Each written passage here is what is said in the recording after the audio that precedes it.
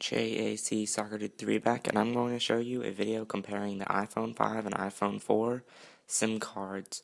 On the right, the SIM card is for the iPhone 4S, and on the left is for the iPhone 5. As you can see, the size is not that much, but it makes a huge difference. I'm also going to show you the lightning connector compared to the 30-pin dock connector that the old iPhone has. And as you can see, it's just much smaller than the iPhone 4 and all the other iPhones and iPod Touches.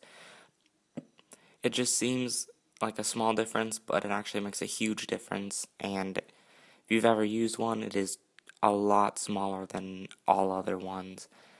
And it'll be really awesome when all the iPods and iPhones have them, because it's just useful to have the smaller dock connector.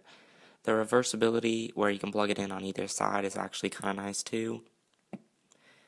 So guys, hope you liked this video. Do not forget to comment, rate, like, and subscribe below.